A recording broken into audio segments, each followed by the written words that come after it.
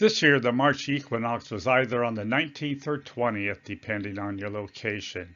And its dictionary definition says the equinox is either of two occasions in the year when the center of the sun is directly above the equator and day and night are approximately equal in length. Also, this is when the sun rises due east and sets due west within a few days before or after the equinox, again depending on your location. So here is the globe and flat Earth model of the Earth. And here's the observed path of the sun over the equator for each model. Now we in the globe community know why the flat Earth is a failure at explaining this observation. And what I'm going to do is show you an actual observed sunset near the equator and why this observation works for the globe. Now Singapore is about 1.3 degrees latitude north of the equator. And this is its location on both maps, which is on the southern tip of the Malay Peninsula. Now this is a short time lapse of the setting sun as seen from Singapore, and I'll leave a link in the description. And this was uploaded about a month before the September equinox back in 2013. So let's take a look. Now you can see that the sun is setting almost perfectly perpendicular to the horizon.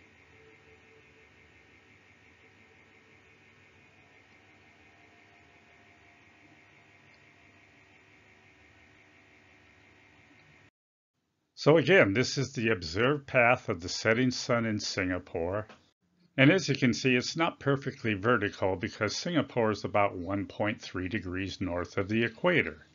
But if you did go to the equator, the path of the setting sun would be vertical. Now I currently live in Bangkok, which is about 13.8 degrees north of the equator.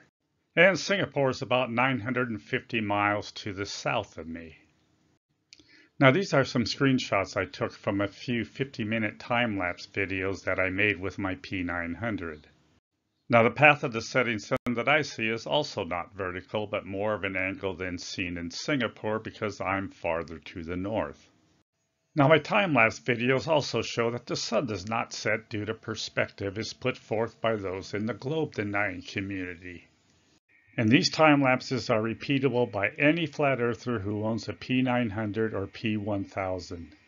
So let's compare the path of the observed sun for Singapore that we saw in this video with data from timeanddate.com. The boxes that are highlighted in yellow show that the sun is rising due east and setting due west. And the altitude of the noon solar sun is at 89 degrees.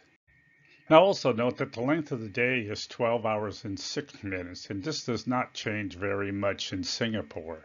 You can see here that the longest day in the June solstice is about 12 hours and 12 minutes, and the shortest day on the December solstice about 12 hours and 3 minutes. And that's only a difference of about 9 minutes between the longest and shortest day. Now again, I live to the north in Bangkok, and the difference between our longest and shortest day is only about an hour and 40 minutes. Now this is data from suncalc.org, and what is nice about them is that they include graphics that show the path of the sun. Here's the location of Singapore at the tip of the Malay Peninsula. Now they have a more precise solar noon altitude of 88.74 degrees. And this is the observed path of the sun that rises due east.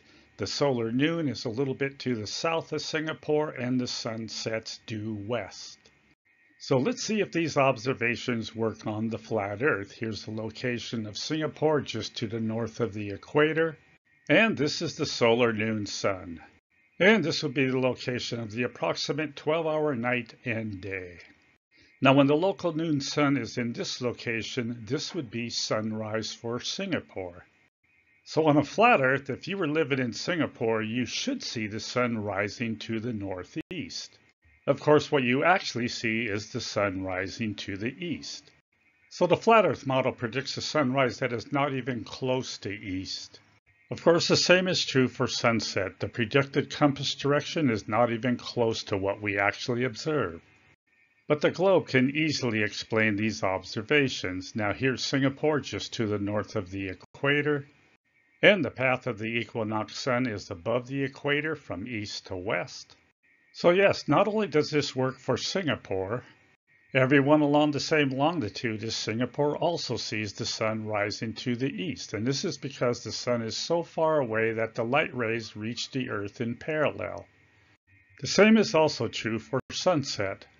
Of course, on a flat earth, it's not hard to see that everybody along that longitude would be seeing the sun rise at a completely different compass bearing. And this is also true for sunset. Now here's another question for flat earthers. Do they think this sun just suddenly stops moving downward at the horizon? Have they ever thought about this question? What path does the sun take at night to return to the east? Do they really think it would take a 90-degree right turn to go around the North Pole? How can anyone not understand that that sun continues on that same vertical path below you at night as it returns to the east to rise in the morning?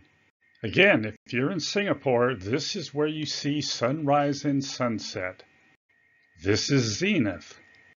The altitude of the observed solar noon sun is at about 88.7 degrees. So again, what path does this sun take to return to the east to rise again in the morning? Well, on a flat Earth, the North Pole is over 6,000 miles away in this direction to the north, which means that a flat Earth sun would have to take a hard right turn to go around the North Pole.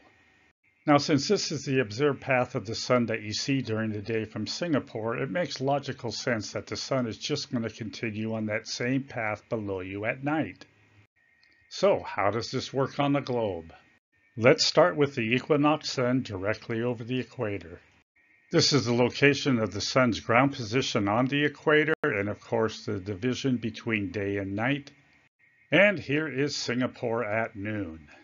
Now, as the Earth rotates in this direction, Singapore will be moving away from the sun's ground position on the equator. So the Earth has rotated 15 degrees, and this is Singapore's position at 1 p.m. Here we are at 2 p.m., 3 p.m., 4 p.m., 5 p.m., and this would be Singapore at sunset. Now, when you look at this, the rotating globe model is really a very simple explanation of why we see the observed equinox sun directly over the equator.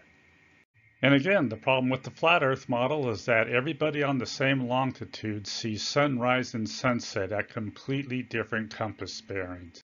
But in reality, everybody sees the actual sunrise almost due east and the sunset almost due west.